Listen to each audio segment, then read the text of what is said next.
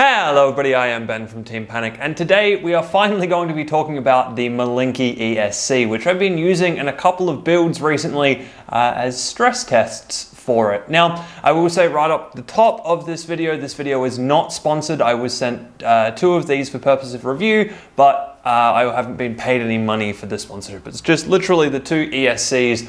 I also went ahead and jumped the gun and built two different robots out of these ESCs, so I don't actually have any that are clean with nothing soldered to them for nice glossy shots of them or anything. So you're gonna have to live with the wired messes that I have made in and around them. So let's get started and talk about the facts of the thing first, and then at the end of the video I will give you my opinion on how it works, what I like about it, what I don't like about it. So this thing is actually really quite small. It is 20 mil by 30 mil by kind of 3 to 6 mil depending on where you gauge the thickness of it. There are little different height pieces in there.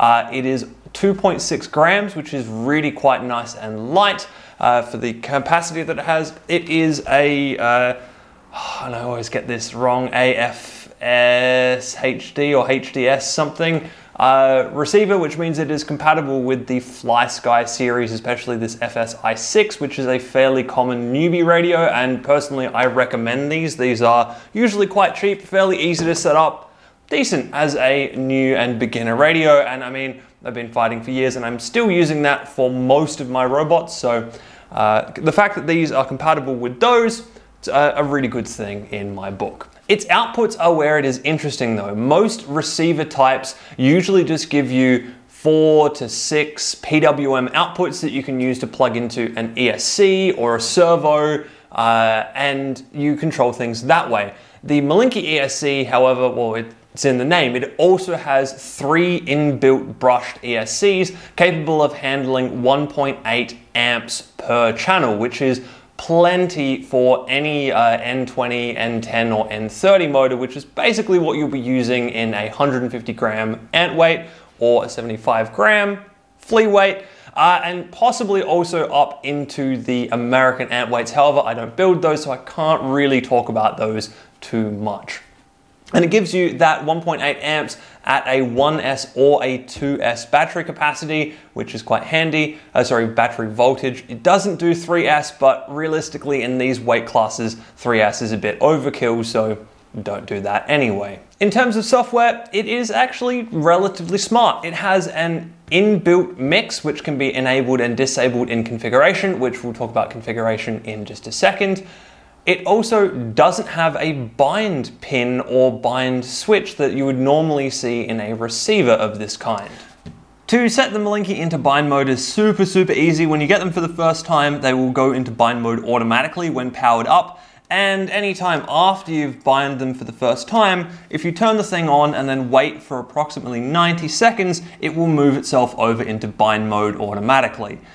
So we'll just have to sit here and wait for a second.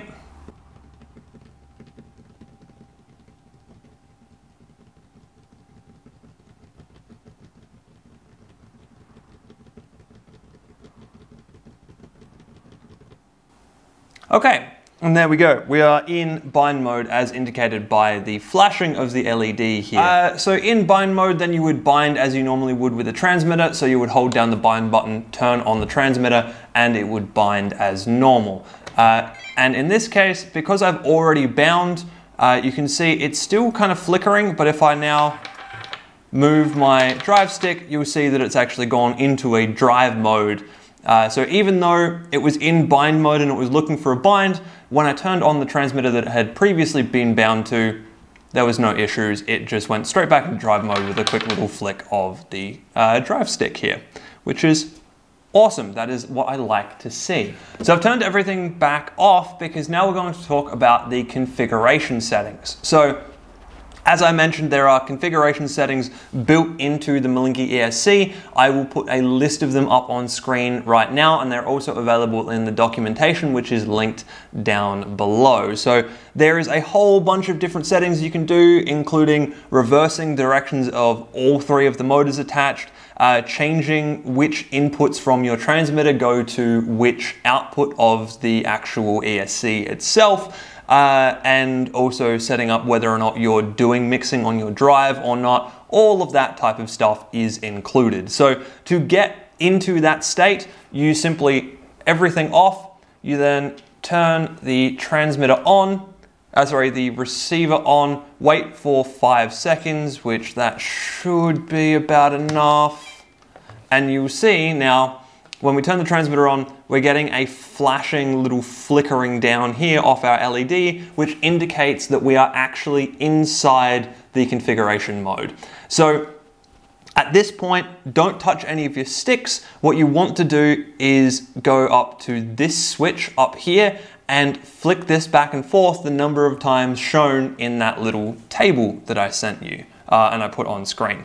So this is an interesting little process, and I will say that there are some settings that you might need to change inside your menu. My transmitter was already permanently set up or instantly set up so that this switch here is channel number 5, which is what you need to toggle to get the settings to change inside the Malenki ESC. Now, a trap that I had when I was doing this for the first time is that the up position here is the 0 position and down is the 5-volt position. So when you need to, when you need to get this to change, you actually need to go push down to the bottom point, that gives a 5-volt signal, and push back up, and that's 1. So if I want to invert my weapon selection, I need to go 1, 2, 3, 4, 5. Oops, and I've just gone 5. That's not what I wanted 4. And 5 is something different. So let's try this again. So what we're gonna do is we're gonna do 1, 2, 3, 4. Did I do that right? This is the problem with this system. And the other thing you'll see is that during this setup type time, the LED will just keep flashing. Regardless of what you input with your controller, this LED just keeps flashing. There's no real kind of indication that you've managed to do the thing you want to do. So you need to basically do the toggles that you think you need to do, turn the system off, and then turn it back on again to kick it back into drive mode. And then once you're in drive mode like that, that's when you have that kind of setup that you can see if your changes actually did the thing that you wanted them to do. And in this case, I'm not 100% sure because I need to double check the actual documentation to see what 5 flicks did, because I can't remember off the top of my head. I will also say too, one of the other things that this system does is if we turn everything off real quick and then actually that's not what I wanted to do. Turn transmitter on first and then turn receiver on. It does make a lot of noise, and it makes more noise than some other receivers that I connect into this transmitter. I don't know what that is about the Malenki ESC that makes it do that level of flashing, but that is just something to keep in mind. I'll also point out too, by the way, that down here on the display, you actually do get feedback from the Malenki, and it tells you battery voltage and temperature of the unit, which can come in handy. I personally, I don't really use the temperature, but the battery voltage level returned from the system is very nice to know, because it basically lets you know if your battery is good to go for another fight or not at the end of your last fight. Basically, before you turn everything off, you can quickly check this and go, we're at 8 volts. Okay, I could throw it in for another fight if I really needed to right now. So that is all of the features and bits and pieces of it. Let's talk good and bad. So the good.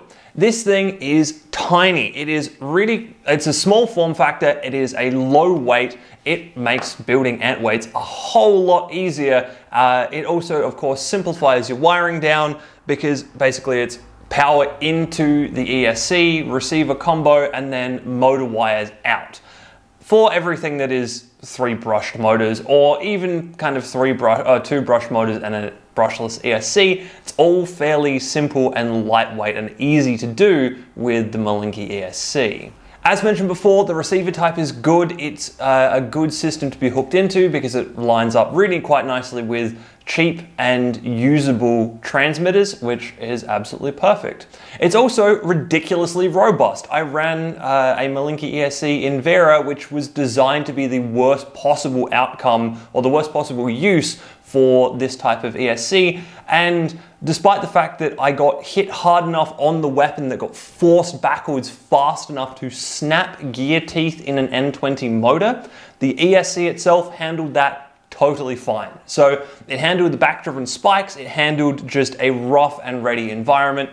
And finally, in this category, it doesn't lock into a bind mode. This was something I was worried about early on when I was reading through the documentation for it. By the way, documentation and purchase link are in the description down below. Should have mentioned that at the top, but here we are. It doesn't lock into a bind mode. My club has rules where you turn your robot on, put the robot into the arena, turn the robot on, remove safety, and then only after the box is locked do you turn the transmitter on to basically enable your robot.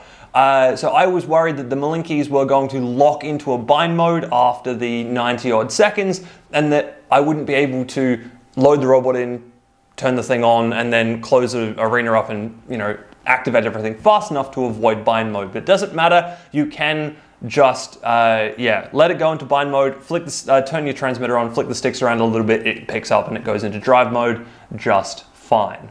So let's talk about the bad. And the bad here mostly comes down to the software side of things. So what I'm hoping is that there will be firmware updates for the Malenki ESC in the future, and a lot of these will kind of get resolved. Because from a hardware perspective, I think it's really, really good. It's small and light and all of the things that I've said in the good side of this conversation already.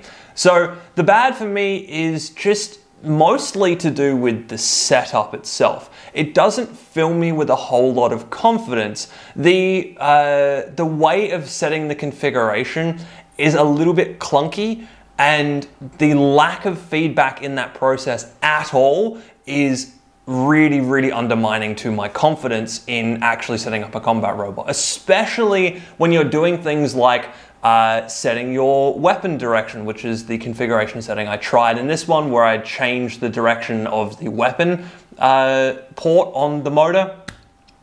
That type of thing you need, you want to be 100% sure that it has gone through exactly as you wanted it to go through.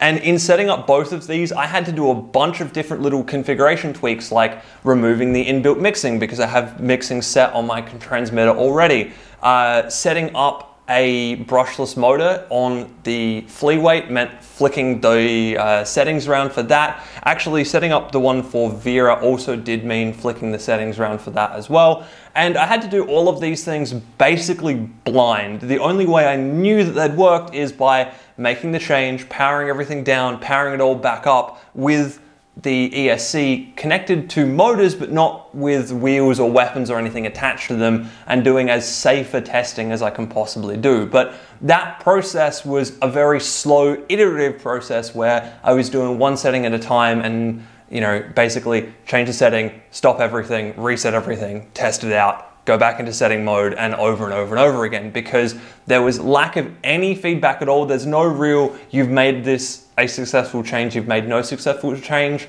type of feedback. But that's not even the feedback I'd want from this. The feedback I'd want from this is some way of the ESC telling you the code of the thing that you've changed. So for example, if I sat there and flicked the lever back and forth 4 times, I would want the light on the ESC to stop for a second and then flash back 4 times to me to confirm to me, the person using this, that I've actually done the thing that I wanted it to do. So I set these both up. Vera's was actually harder than Dr. Criminal's, even though I did Vera's second. I kind of accidentally into it with Vera's, with Dr. Criminal, and then with Vera's I had a bit of issue with that, which is what I was talking about with the pull down for 5-volt rail and pull up for 0. That tripped me up in Vera's setup and not in Dr. Criminal's setup, which I don't know why that was just a thing that happened. But yeah, it did make me a little nervous and a little jumpy about actually using these in a combat robot. I mean, considering I put them into a flea and a lifter hammer respectively, I wasn't too worried about safety, because I kind of knew at the end of the day these 2 robots weren't ever going to be the most dangerous things that I'd built. But If I was putting this into a robot that had a 50-gram weapon on it, for example, I probably would have backed out and stopped using the Malenki ESC altogether. So like I said, I would love to see a future firmware update that fixes some of these problems. They are entirely fixable, but they're just, yeah, it didn't instill me with a lot of confidence. Having said that though, once I actually did manage to get through the setup stage and have everything set up and working, they worked fine. They worked really well. It was just getting over that hurdle of setting them up and then being confident that the things that I'd set up would actually work the way I expected them to. The only other kind of minor gripe, and this one is actually an electrical gripe of mine, is that there is no 5-volt output on this board.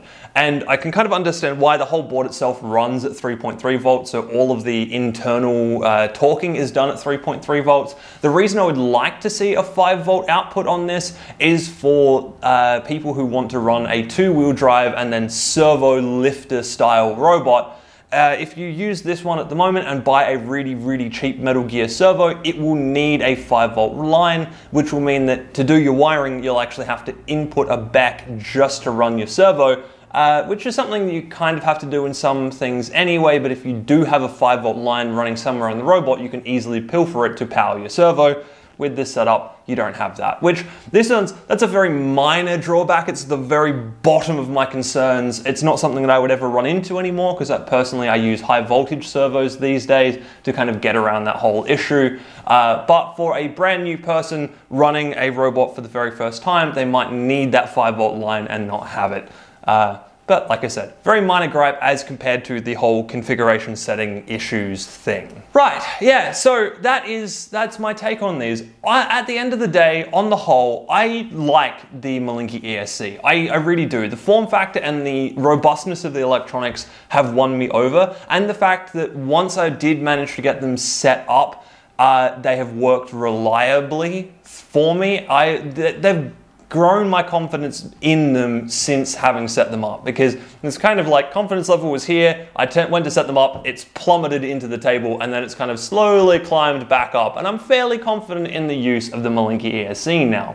So like I said, if that one little thing or that one decent sized thing was changed in the firmware, I would probably run these for all of my ant weights, because they're that nice, light, and yeah, a nice little compact way of setting up an ant weight. I mean, the other thing too is that at the moment these are mostly only sold in the UK. There is a link in the description to documentation and where you can buy these. And at the moment, the only place I really know selling them is BBB in the UK. It'd be really nice to see them yeah, with more distributors elsewhere, but I do also understand they are being made by one person, so that is a lot to ask at this point in time. So that's it. I actually want to pose a question to you. Have you used a Malenki ESC? What did you think of them? Do you think I'm right? Do you think I'm wrong in this video? Let me know in the comments down below. Anyway, I hope you guys have enjoyed this one, and I will see you in the next video.